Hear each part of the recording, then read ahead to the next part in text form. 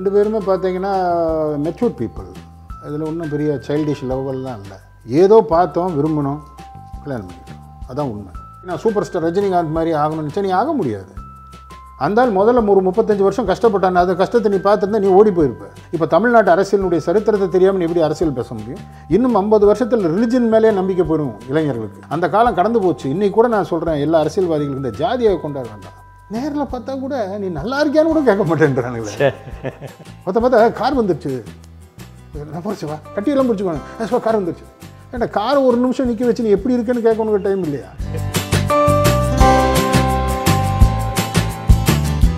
கிட்டத்தட்ட உங்களுடைய கோயம்புத்தூர்லேருந்து ஆரம்பித்த அது பட்டின பிரவேசம், சென்னைக்கு வந்து பட்டின பிரவேசம் படம். ஆமாம். அப்படியே உங்களுடைய லைஃப்பை அப்படியே திரும்பி பார்க்கும்போது பல சுவாரஸ்யங்கள், பல சந்தோஷங்கள். இதில் முக்கியமான ஒரு கட்டத்துக்கு தான் இப்போ நம்ம வந்திருக்கோம். சொல்லுங்கள். லக்ஷ்மி மேடம், அவங்கள பற்றி. லக்ஷ்மி மேடம் என்னுயிர் கண்ணம்மா. அவங்களோட பல படங்கள் பண்ணியிருக்கேன். ஏன்னா அவங்க ஒரு மிகப்பெரிய நடிகை, நேஷ்னல் அவார்டு வின்னர், எல்லா அவார்டும். அதனால் அவங்களோட கிட்டத்தட்ட 3-4 படம் அதுக்கு முந்தி ஆக்ட் பண்ணியிருக்கேன். என்னுடைய டைரக்ஷனில் ஆக்ட் பண்ணாங்க. ஆக்ட் பண்ணும்போதில் அதாவது ரெண்டு பேருமே பார்த்தீங்கன்னா மெச்சூர்ட் பீப்புள். அதில் ஒன்றும் பெரிய சைல்டிஷ் லெவல்லாம் இல்லை. இது வரைக்கும் நிறையா பேர் கேள்வி கேட்டிருக்காங்க, எதுங்க எப்படிங்க கல்யாணம் பண்ணிக்கிட்டீங்க? அதுக்கு அர்த்தமே இல்லையா. ஏதோ பார்த்தோம், விரும்பினோம், கல்யாணம் பண்ணிக்கிட்டோம். அதான் உண்மை. இதில் லவ் கிவ்வு, மாலை கொடுக்குது, ரோஜா கொடுக்குது, அதெல்லாம் தாண்டின வயது. அவர்களும் வாழ்ந்தவர்கள் எல்லாம். ஸோ எனக்கு பார்த்தது பிடிச்சிருச்சு. இதில் எந்த விதமான எதிர்பார்ப்புகள் இல்லை. நான் எதிர்பார்த்து கல்யாணம் பண்ணியிருந்தால் எங்கள் வாழ்க்கை 1 வருஷத்துக்கு மேலே ஓடி இருக்காது. அவங்களும் எங்கிட்ட எதிர்பார்க்கல. இப்போ என்ன எதிர்பார்க்க, நான் ஒரு பெரிய கோடீஸ்வரனோ, ஒரு பெரிய நடிகரோ, ஒரு பெரிய டைரக்டரோ, கோடானா கோடி சொத்து உள்ளவனையோ பார்த்து அவங்க கல்யாணம் பண்ணிக்கல. நான் சர்வைவிங் அமங் த ஃபிட்டஸ்ட். எனக்கு ஒரு பிரேக் கிடைக்குமா, இல்லை அது நான் ஃபஸ்ட் படம் டைரக்ட் பண்ணுறேன். ஸோ நான் ஒரு சாதாரணமான ஒரு ஆம் ஆத்மி, அவ்வளோதான். ஸோ இருக்குது சார். அதான் சொல்கிறேன்னே, அது சில விஷயங்கள் நடக்கும்போது நமக்கு அப்பாற்பட்ட சில விஷயங்கள் நம்ம வாழ்க்கையில் நடக்கும். அதுக்கு நீங்கள் ஒன்றுமே சொல்ல முடியாது, சொல்லவே முடியாது. நாம் எதுக்காக பிறந்திருக்கோம், ஏன் பிறந்திருக்கிறோங்கிறது சில கடமைகளை சில கடமைகளை செய்வதற்காக. நம்ம தொழில் வெற்றி தான் நம்ம வாழ்க்கை இல்லை. முதல்ல அதை அண்டர்லைன் பண்ணிக்கோங்க. அழகாக இல்லை தொழில், ஐயோ பெரிய ஸ்டார் ஆகலை நீங்கள், ஐயோ நீங்கள் கோடிக்கணக்கு, அதல்லடா வாழ்க்கை. நீ எதுக்காக வந்திருக்கியோ அதை செய். எப்படி இருந்தாலும் நீ சந்தோஷமாக இருக்க முயற்சி பண்ணு. பீஸ், ஹாப்பினஸ், அதுதான் வாழ்க்கையில் முக்கியம். ரொம்ப அழகு சார். ஏன்னா சரி எனக்கு கோடி நான் சூப்பர் ஸ்டார் ரஜினிகாந்த் மாதிரி ஆகணும்னு நினச்சா நீ ஆக முடியாது. அந்தால் முதல்ல ஒரு 35 வருஷம் கஷ்டப்பட்டான். அந்த கஷ்டத்தை நீ பார்த்துருந்தா நீ ஓடி போயிருப்ப இல்லையா? ஸோ அந்த கஷ்டத்துக்கு பிரதி உபகாரம் அவருக்கு எழுதப்பட்டிருக்கிறது இப்படி வரணும்னு. இப்போ எனக்கு எழுதப்பட்டிருக்கிறது, நான் இந்த அம்மாவை நான் கல்யாணம் பண்ணிக்கணும், லக்ஷ்மி என்ன கல்யாணம் பண்ணிக்கணும். அப்போது எனக்கு என்ன கேட்டேன், லக்ஷ்மி என்ன லக்ஷ்மி இது கல்யாணம் பண்ணிக்கிட்டேன், நான் எனக்கு என்ன இருக்குது, I like you, that's all. நீ என்னக்கா, I like you just as friends. Super sir. As friends. Today that friendship is lasting for 32 years over. அப்படியே சார்? எங்கள் கல்யாணம் முடிஞ்சு 32 வருஷம் முடிஞ்சு. 32 வருஷம். ஆமாம். ஸோ இந்த 32 வருட காலத்தில் இன்றைக்கும் பார்த்தா நாங்கள் ஃப்ரெஷ்ஷாக இருக்கிறோம், நண்பர்களாக இருக்கிறோம், பேசிக்கிறோம், சிரிச்சுக்கிறோம். நிறைய புக்கு நாங்கள் காலையில் ஏந்திரிச்சோன்னு பார்த்தீங்கன்னா நான் லக்ஷ்மி காஃபியை கொண்டு வந்து டேபிள் வைக்கும் போதில் நானும் அவங்களும் ஒரு 3/4 மணி நேரம் பேசாமல் இருக்க மாட்டோம். ஏதாவது ஒரு டாபிக் நான் படித்தது, அவங்க படித்தது நாங்கள் பகிர்ந்துக்குவோம். அது எந்த ஃபிலாசபியாக இருக்கட்டும், எந்த லாஜிக்காக இருக்கட்டும், அதுதான் எங்களுடைய முக்கியம். எந்த சப்ஜெக்டாக இருந்தாலும் எடுத்து எல்லாம் நாங்கள் மேலே என் லைப்ரரி இருக்குல்ல, பெரிய லைப்ரரி இருக்குல்ல, அதிலிருந்து நாங்கள் படித்தப்பறம் இன்டர்நெட்டில் படிக்கிறது, அது கம்பேரிட்டிவ் ஸ்டடி பண்ணுறது, comparative religion, comparative philosophy, comparative logic, cosmology, எல்லாத்தையும் நாங்கள் படித்த. அதாவது நான் லெக்சர் கொடுக்குறதுக்காகவோ இல்லை இந்த இன்டர்வியூவில் சொல்லணுங்கிறதுக்காக சொல்ல. எல்லோரும் படிங்க, சும்மா உட்காந்துக்கிட்டு டைமை வேஸ்ட் பண்ணாதீங்க, நிறைய படிங்க, தெரியாததெல்லாம் தெரிஞ்சுக்கோங்க. நம்ம ஸ்கூலில் படிக்கிறது, காலேஜில் படிக்கிறது சும்மா ஒப்பேற்றுவோம், மனப்பாடம் பண்ணி எழுதிடுவோம். என்ன மனப்பாடம் பண்ணுறதுனே தெரியாது. இது வரைக்கும் நீங்கள் ஸ்கூலில் படித்த சயின்ஸ் சொல்லுங்கள் பார்க்கலாம், ஒருத்தனுக்கும் தெரியாது. புரியுதுங்களா? ஸோ அந்த ஒரு காலகட்டம் நமக்கு உணர்தல் வரும்போதில் தான், ஓ இது இப்படியோ, இது அப்படியோ, ஹிஸ்ட்ரி இப்படியோ, ஹிஸ்ட்ரியே போர் சப்ஜெக்ட்னு சொல்லுவாங்க. நான் என்ன சொல்லுவேன்னா, இல்லை அதுதான் foundation. History is facts. History எடுத்து படிங்க, அதிலிருந்து வாங்க ஒன்றொன்னா வந்தீங்கன்னா. இப்போ தமிழ்நாட்டு அரசியலுடைய சரித்திரத்தை தெரியாமல் நீ எப்படி அரசியல் பேச முடியும்? தமிழ்நாட்டு சரித்திரத்திலிருந்து ஆரம்பிங்களே, படிக்க ஆரம்பிங்களே, பார்த்தீங்கன்னா பெரிய பெரிய விஷயங்கள்லாம் இருக்கும் நடந்திருக்கு. கண்டிப்பாக பெரிய பெரிய விஷயங்கள்லாம் இருக்கும், அற்புதமான விஷயங்கள்லாம் இருக்கும். டிஏகேலேருந்து டிஎம்கே வந்தது, பெரியார் என்ன சொன்னார், என்ன திட்டினார், எல்லாம் படிங்களேன். படிங்களேன். சரி, இப்போ ரிலிஜன் எடுத்துக்கோங்க. இன்றைக்கி வந்து பேசுகிறாங்க, இந்த ரிலிஜனுடைய ஒரிஜின் இவங்க சொல்கிற ரிலிஜனுக்கு முந்தையெல்லாம் பல ஆயிரக்கணக்கான லட்சக்கணக்கான வரும்போது எங்கிருந்து ஒரிஜினாக ஆரம்பிச்சது அதை தெரிஞ்சுக்கோங்களேன். ஒரு ரிலிஜனை இப்போ நான் முஸ்லீம்னா நான் மற்றதை படிக்க மாட்டேன், நான் கிறிஸ்டின்னா மற்றதை படிக்க மாட்டேன், நான் இந்து, அதெல்லாம் விட்டுடுங்க, வேண்டாம், அதெல்லாம் பழைய காலம். இப்போ ஜாதி மதத்தை தூக்கி போட்டு படிங்க, தெரிஞ்சுக்கோங்க, எல்லாத்தையும் தெரிஞ்சுக்கோங்க. தெரிஞ்சுக்கிட்டு எல்லாத்துக்கும் நல்லதை எடுத்துக்கோங்க. ஏன்னா அந்த காலகட்டத்தில் அந்த சூழ்நிலையில் அந்த இடங்களுக்கு ஏற்ற மாதிரி தான் அமைக்கப்பட்டது ரிலிஜன். புரியுதுங்களா? Oldest religion இந்துசம், வேதாசம். படி, வேதங்களை சமஸ்கிருதத்தை சொல்கிறதுனால அதை கேலி பண்ணாது, எதையும் கேலி பண்ணாது. முதல்ல படித்து தெரிஞ்சுக்கொதான அர்த்தத்தை, அதனோட எதுக்காக அப்படி சொல்லப்படுகிறது, அதனால் என்ன அர்த்தம். சரி, அது வைப்ரேஷன்னா என்ன, இந்த உலகம் எப்படி இயங்குறது, வைப்ரேஷனால் இயங்குறது, அதுக்கு இதுக்கு என்ன கனெக்ஷன், எவ்வளவோ விஷயங்கள் இருக்கிறது. இன்றைக்கி இன்டர்நெட் வந்ததுனால குழந்தைகளுக்கு அதுதான் பெரிய செல்வம். அதை படித்து தெரிஞ்சுக்கங்கன்ற. நான் சினிமாக்காரனாக இருக்கலாம், நீ வியாபாரியாக இருக்கலாம், நீ என்னவா இருந்துகிட்டு போ, அந்த காலம் கடந்து போச்சு. இன்றைக்கி கூட நான் சொல்கிறேன், எல்லா அரசியல்வாதிகளுக்கும் இந்த ஜாதியை கொண்டாட வேண்டாம். பிராமண நான் இது ஏன் எதுக்கு, அதாவது காரம் கலந்து போச்சு. அதுக்கு யாரோ ஒருத்தர் தப்பு பண்ணாங்க, யாரோ ஒருத்தர் பண்ணாங்க, முடிஞ்சு போச்சு.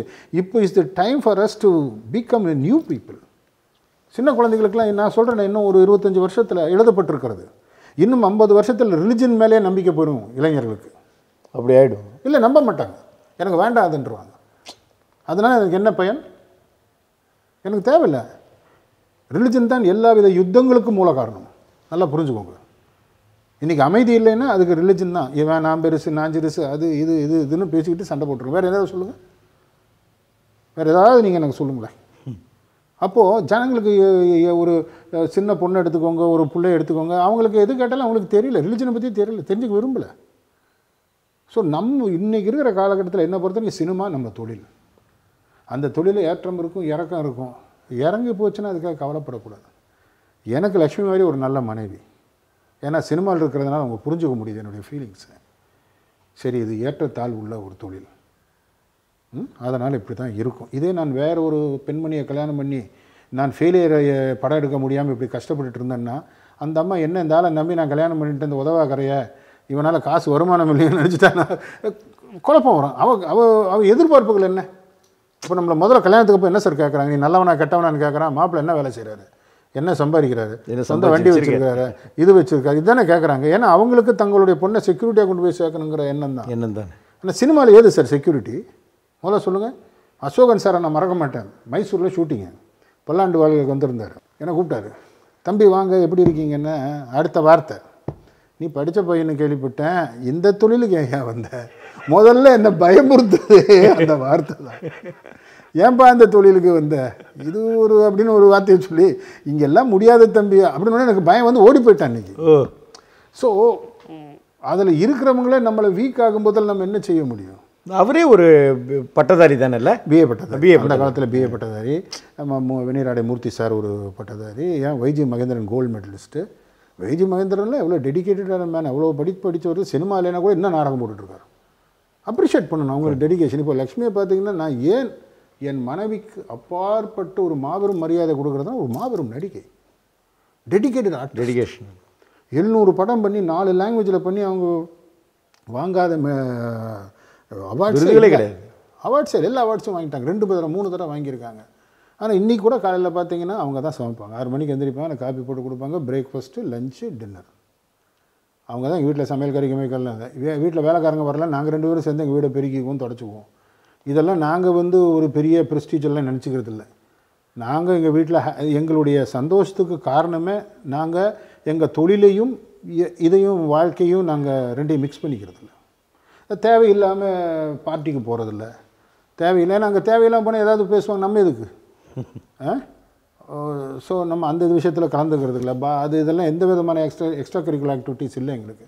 மீறி போனால் எக்ஸசைஸ்க்கு போவோம், வருவோம், எங்களுடைய வாழ்க்கை. புத்தகம் படிப்போம், ஏதாவது இருந்தால் சினிமா இதாக இருந்தால் நல்ல படமாக இருந்தால் போய் பார்ப்போம். ப்ரிவியூலாம் எங்களை திணிச்சிக்கிட்டு போய் பார்க்க மாட்டோம். ஸோ எங்களுடைய வாழ்க்கை மெத்தடை நாங்கள் அமைச்சிக்கிட்டோம் 32 வருஷமாக. இதுதான் நம்ம வாழ்க்கை, இப்படி தான் இருக்கணும் அப்படின்னு சொல்லிட்டு. ஸோ தேவையில்லாமல் இப்போ இந்த காலகட்டத்தில் நான் ஒரு படம் எடுக்கிறேன்னா, ஒன்று எனக்கு ஒரு அதிகபட்சமாக ஒரு 10, 15, 20, 25 கோடி ரூபா இருந்து அதை செலவழிக்க முடியாமல் இருந்தேன்னா, சரி ஒரு சினிமா எடுத்து பார்ப்போம், நம்மளும் டைரக்ஷன் பண்ணணும் அப்படின்னு எடுத்தேன்னா, இது போனால் கூட சரி போட்டுங்கிற அளவுக்கு நாம் ஒன்றும் பெருசாக கிழிச்சு வைக்கல. இல்லைங்களா? நமக்கு லிமிட்டேஷனோட ஏர்னிங் இருக்குது, ஸ்ட்ரெயிட் ஃபார்வர்டு ஏர்னிங் இருக்குது. அந்த ஏர்னிங்கில் நம்ம சேஃபாக சந்தோஷமாக இருக்கலாம். ஆனால் இன்றைக்கி இருக்கிற காலகட்டத்தில் we can't take any Gamble. ஆனால் இப்போ அவுட்லெட்ஸ் நிறையா இருக்கிறதுனால வெப் மூவி அது இதுனா திரும்பி நான் ட்ரை பண்ண முயற்சி பண்ணுவேன் கண்டிப்பாக. ஏன்னா அப்படியெல்லாம் நம்ம வந்து பிரெயின்லாம் டல் ஆகலை இன்னும். சிந்தனைகளும் செயல்பாடுகளும் நல்லா விறுவிறுன்னு தான் இருக்குது. இன்றைக்கி வர படங்களை பார்க்கும்போதில் நமக்கு அதிகமான கான்ஃபிடென்ஸும் வருது. சூப்பர். இன்றைக்கி வர படங்களை பார்க்கும்போதில் இன்றைக்கி இருக்கிற இளைஞர்கள் இந்த லெவலில் எல்லோரும் ஒருத்தரை தான் நம்பியிருக்காங்க. ஸ்பெஷல் எஃபெக்ட்ஸை நம்பிய காலம் ஓடிட்டுருக்கு. ஆனால் இந்த என்னுடைய கணிப்பு, இந்த ஸ்பெஷல் எஃபெக்ட்ஸ் எல்லாம் ஸ்டேலாக போயிடும். அழகான சின்ன அருமையான கதையமைப்புள்ள காலங்கள் வரப்போகுது. அந்த மாதிரி படங்களுக்கு தான் இனிமேல் எதிர்காலம். ஏன்னா பார்க்குறதுக்கு அவனுக்கு டைம் இல்லை. இந்த கூத்து டான்ஸு இந்த குடிகார பாட்டெல்லாம் நிற்கணும் முதல்ல. இன்றைக்கி வந்து கைதிங்கிற ஒரு படம் நல்லா போகுதுன்னு கேள்விப்பட்டேன். டிஃப்ரெண்ட்டாக எடுத்துருக்கேன். அதுதான் இனிமேல் வரப்போகுது. கைதிகள் மாதிரி நல்ல படம். ஸோ நானே எங்கள் ஒய்ஃபு வந்து இதுதான் எங்கள் வாழ்க்கையினுடைய இது லக்ஷ்மின்னு கேட்டதுனால என் மனைவிங்கிறத ஒரு மகத்தான நடிகை, என் முதல் மரியாதை. ஒரு மனைவியாக அற்புதமான அவர்கள் தங்கள் கடமையை ஆற்றி கொண்டிருக்கிறார்கள். எங்கள் 2 பேருக்கும் ஒரு அமைதியான வாழ்க்கை போயிட்டுருக்கு. எங்களுக்கு ஒரு குழந்தை இருக்குது, சம்யுக்தா. அது பிஏ படித்து ஃபைனல் இயர் முடிக்க போகுது. அது அடுத்த வருஷம் ஃபாரின் போகுதா இங்கே படிக்கிறத போகுது என்ன பதில்லை. ஸோ அவளையும் நாங்கள் நல்லபடியாக வளர்த்து கொண்டாந்துருக்குறோம். எங்களுக்கு இருக்கிற ஒரு பெரிய இணைப்பு, எங்களுடைய கனவு எல்லாம் அந்த குழந்தை தான். நாங்கள் சந்தோஷமாக வாழ்ந்துட்டுருக்கோம். வேறு எங்களுக்கு எந்த கன்ஃபியூஷனும் இல்லை எங்கள் லைஃப்பில். நாங்கள் ஐயோ அவன் வந்து அதை கேட்பானே எதுவுமே இல்லை. Clean slate. ஐயோ அந்த படத்துக்கு நம்ம ஒரு 10 கோடி ரூபா கடன் வாங்கினோமே அதெல்லாம் இல்லை. எங்களுக்கு யாருக்கிட்டையும் எந்த விதமான எதிர்பார்ப்பும் இல்லை, எதுவும் இல்லை. இப்போ நான் எதிர்பார்த்தேன்னு வச்சுக்கோங்களேன். இப்போ நான் இத்தனை பேரை சொல்லியிருக்கிறேன். ரஜினிகாந்தை சொல்லியிருக்கேன், கமலஹாசனை சொல்லியிருக்கேன், கமலை விட்டுருங்க. இத்தனை பேர்கிட்ட போய் நான் கால் ஷீட் கேட்டால் தானே எதிர்பார்ப்பு. எனக்கு பயம் வரும். ஐயோ அந்த கொடுக்கல பாரு அப்படின்னு உடனே நெகட்டிவ். ஒருத்தன் கொடுத்தா நல்லவன், கொடுக்கல எதுக்கு? அவர் கொடுக்கவும் வேண்டாம், நான் ஒன்றும் தப்பாக சொல்லவும் வேண்டாம். எங்கள் வாழ்க்கை நிம்மதியாக ஓடிட்டுருக்கு. ஆனால் படம் எடுக்கணுங்கிற ஆதங்கம் இருக்குது, ஆர்வம் இருக்கிறது. எங்களால் முடிஞ்சால் கண்டிப்பாக நாங்கள் திருப்பியும் இறங்குவோம். ஏன்னா லக்ஷ்மியை பொறுத்த வரைக்கும் இன்னும் அவங்க பிஸியாக தான் இருக்காங்க. அவங்க தெலுங்கில் ஒரு 3 படம் பண்ணாங்க. 3 படம் நல்லா போயிட்டுருக்கு. அவங்க ரெகுலராக வந்து கன்னடத்தில் பண்ணிகிட்ருக்காங்க. ஜி டிவியில் ஷாக் ஷோ பண்ணிகிட்ருக்காங்க. போகிறோம். நான் கூட என்ன சொன்னேன், லக்ஷ்மி போகிறோம் குறைச்சிக்கோண்ணே. அவங்களும் குறைச்சிட்டாங்க. ஏன்னா உனக்கு எவ்வளோ பண்ண முடியுமோ பண்ணு, அவுட் ஆஃப் வே போய் பண்ணி சம்பாதிக்கிறதுக்காக பண்ணலை. அவங்களுக்கு ஒரு நல்ல கேரக்டர் வந்தால் பண்ணுங்கிற ஆதங்க. தமிழில் வந்து திறமையான நடிகர்களுக்கு கதாபாத்திரம் எழுதுறத மறந்து போயிட்டானுங்க ஸ்கிரிப்ட் ரைட்டர்ஸ். எல்லாமே ஹீரோ தானே பண்ணிக்கிட்டு இருக்காங்க. இப்போது நீங்கள் நல்லா பாருங்கள். ஆமாம், நீங்கள் ஒரு பாவமணி, இப்போ ஒரு பார்த்தால் பேசி இந்த மாதிரி ஒரு கம்பைன்ட் எஃபர்ட்ஸ் உள்ள இந்தியில் இன்னும் அந்த பேட்டர்ன் ஃபாலோ பண்ணிகிட்டு இருக்காங்க. ஒரு 7-8 கதாபாத்திரங்களுக்குமே முக்கியத்துவம் கொடுத்து மரியாதை கொடுக்குறானுங்க. இங்கே நம்மளை தெரிஞ்சிருந்தால் கூட மரியாதை கொடுக்க மாட்டேன்றானுங்க. சினிமாவில் இருக்கிற இப்போ எனக்கு கலப்பாட்டு நடராஜன் ஒரு நடிகர் இருந்தார். அவரை நான் தேனியில் படிக்கும்போதில் பார்க்கும்போதில் ஆச்சரியமான மெட்ராஸில் ஏவிஎம் ஒரு சின்ன ஸ்கூல் பையனாக இருக்கும்போது பார்த்தேன். ஒரு ட்ராமாவில் ஆக்ட் பண்ண வந்தார். பார்த்தவர் திரும்பி நான் ஏவிஎம்மில் நான் வந்து நடிகராக நடிக்கும்போது அவரை பார்த்தோன்னா போய் அவரை கட்டி பிடிச்சிட்டு, சார் உங்களை அங்கே பார்த்தா நான் சந்தோஷப்பட்டேன். ஒரு பெரிய நடிகனை பாராட்டுவதை விட ஒரு சிறு நடிகனை கூப்பிட்டு நான் இந்த படத்தை பார்த்து நீ நல்லா நடிச்சேன்னா அவன் அதுதான் எதிர்பார்ப்பான். அவனுக்கு அதுதான் சொத்து. தம்பி பார்த்தீங்களா நல்லா இருந்த ஐயா, ஏதாவது தப்பு இருக்கு ஐயா, அதுதான் இந்த பழைய காலத்து நடிகர்கிட்ட இருந்ததெல்லாம் அந்த பெருந்தன்மை. வி.கே. ராமசாமி எடுத்துக்கோங்க, சுள்ளிராஜன் சார் எடுத்துக்கோங்க, நாகேஷ் சாரை எடுத்துக்கோங்க. அந்த காலகட்டத்தில் நான் யார் கூட பழகணும்னு சொல்கிறேன் அத்தனை பேர்கிட்டையும். வெந்நீராடை மூர்த்தினா பிஏபிஎல் படித்த பெரிய படித்த மனுஷன். நீங்கள் போய் பேசுங்க, தன்மையாக பேசுவார். அந்த மாதிரி ஒரு நல்ல மனிதர்கள் நான் இப்போ பழகிறதுக்கு சந்தர்ப்பம் கிடைக்கல. அந்த சிவாஜி குடும்பத்தில் பழகின அந்த அற்புதமான நினைவுகளோடு நம்ம நிறுத்துவோம். சிவான மாதிரி ஒரு பெரிய நடிகராக இருந்தாலும் ஒரு தம்பின்னு தான் கூப்பிடுவார். அவர் எனக்கு சொன்ன புத்திமதிகள் அவர் எப்போன்னு சொல்லுவார். அப்போ வெளியூர் போகும்போதுலேலாம்பா ஒரு லிஸ்ட் எழுதிக்கடா, எவ்வளோ சட்டை, எவ்வளோ பேண்ட்டு, எவ்வளோ வேஷ்டி, எவ்வளோ அண்டர்வேர்லாம் எழுதி ஒட்டிக்கடா உள்ள சூட் கேஸில். அப்போ நம்ம போகும்போது திரும்பி வரும்போது கரெக்டாக கொண்டு போகணும்னா அதே ஃபாலோ பண்ணுவேன். எனக்கு அவர் மேலே அதிகபட்சம் நண்பு. ஏன்னா நல்ல மனுஷன். அவர் ரொம்ப கஷ்டப்பட்டு சொல்லுவார் சில விஷயங்கள்லாம். நான் ஒத்த செங்கலாக கட்டி அந்த வீடு கட்டினப்பா, நமக்குலாம் யாராவது காசு கொடுப்பா. ஸோ சிம்பிள்டன் அதை தான் அவர்கிட்ட கற்றுக்கிட்டேன். சிம்பிள்டன். இன்றைக்கி கடவுள் வந்து அவருக்கு 2 பிள்ளைகளையும் நல்லா கொடுத்து நல்லபடியாக கொண்டு வந்தோன்னா அது அவர் பண்ண அந்த ஒரு மெடிடேஷன் மாதிரி வாழ்ந்தார் அந்த மனுஷன். ஒரு தவம் மாதிரி ஒரு வாழ்க்கை. நல்ல மனுஷன். அதாவது வந்து சில நேரத்தில் கோபம் ஏன் வரும்னா, சிலது பிடிக்கலைன்னா ஒரு கோபம் வரும். அதை தான் எனக்கும் சிலது பிடிக்கலன்னு நம்ம எதுக்கு காம்ப்ரமைஸ் பண்ணிவிட்டு லெட் அவுட் உன்னாலே நான் வாழ்கிறேன். நீ என்னை கவனிக்காமல் போனீங்கன்னா போ, அதில் ஒன்றும் லாஸ் இல்லை, அதில் ஒரு கவலையும் இல்லை. ஸோ இதெல்லாம் வந்து லைஃப்பில் இது வருது. ஆனால் நீங்கள் கேட்ட கேள்விக்கு சுருக்கமாக மற்றதுக்கெல்லாம் போயிட்டேன், செதறி போயிட்டேன் எமோஷனில். லக்ஷ்மியை பொறுத்த வரைக்கும் I am very thankful to her, very thankful to her. Because என்னுடைய தாய்க்கு நான் என்ன மரியாதை என்ன அன்பு கொடுக்குறேனோ அது என் மனைவிக்கு. ரொம்ப என் தாய் என்னை எப்படி பார்த்துக்கிறாளோ அந்த மாதிரி பார்த்துக்குறாங்க. என்னை மனசை நோக்கடிக்க மாட்டாங்க. நான் என்ன, அதாவது நான் ஒன்றும் நம்ம இப்போ என் வீட்டில் பார்த்தீங்கன்னா நான் செலவு பண்ணுறது புக்ஸ் தான். என் பிள்ளையும் சரி, என் சம்யுக்தாவும் சரி, என் குழந்தையும் சரி, நாங்கள்லாம் ஒரு டைப்பாக ஆர்கனைஸ்டாக இருக்கிறோம், டிசிப்ளினாக இருக்கிறோம். So we are very happy people by the grace of God. So அதை தவிர நான் என்ன சொல்ல முடியும்? I have to thank her in this birth for being my wife. Super sir. வேறு என்ன நான் தேங்க் பண்ண முடியும் ஒய்ஃபை? நான் அவங்களுக்கு என்ன பண்ணேங்கிறத விட அவங்க எனக்கு நிறையா பண்ணியிருக்காங்க. அதுதான் நான் உண்மையை சொல்ல முடியும். புரியுதுங்களா? நான் ஒன்றும் பெருசாக பண்ணல. அவங்களுக்கு வைரம் வைடூரியம் கோடிக்கணக்கான அது பெரிய கார் அதெல்லாம் ஒன்றும் கொடுக்குறது எனக்கு வசதி இல்லை. நான் என்ன கஷ்டப்பட்டு சம்பாதிச்சேனோ அது இருக்குது, அவ்வளோதான். அது ஒரு குருவி சேர்க்குற மாதிரி சேர்த்து வச்சுருக்கிறேன், அவ்வளோதான். அதை தவிர நான் பெருசாக ஒன்றும் என் மனைவிக்கு அதுவும் எதிர்பார்க்கலாம். அவங்க எதிர்பார்க்கவே மாட்டாங்க. தோல்வி வந்தால் கூட அதை துச்சம்னு தூக்கி போட்டுருவாங்க. ஒரு டிஃப்ரெண்ட் கேரக்டர், அற்புதமான ஒரு கேரக்டர். சில நேரத்தில் நானே தவண்டு போனால் கூட இதுக்கு ஏன் கவலைப்படுறீங்க, திரும்பி பண்ணிக்கலாம், என்ன பெரிய ப்ராப்ளம் அப்படின்வாங்க. சில நேரத்தில் மனம் விட்டு ஏன் இவங்கெல்லாம் இப்படி இருக்காங்க, எல்லாம் ஒரு காலத்தில் என் ஃப்ரெண்ட்ஸ் தானே. நேரில் பார்த்தா கூட நீ நல்லா இருக்கியான்னு கூட கேட்க மாட்டேன்றானுங்களே. பார்த்தா கார் வந்துருச்சு, நான் பிடிச்சவா கட்டியெல்லாம் பிடிச்சிக்கோங்க, கார் வந்துருச்சு. ஏன்டா காரை ஒரு நிமிஷம் நிற்க வச்சு நீ எப்படி இருக்குன்னு கேட்க உனக்கு டைம் இல்லையா? நான் உங்கள்கிட்ட இருந்து எதிர்பார்க்க, உனக்கு கோடி இருந்தால் எனக்கும் கோடி இருக்குது, உனக்கு 1000 இருந்தால் எனக்கு 1000 இருக்குது.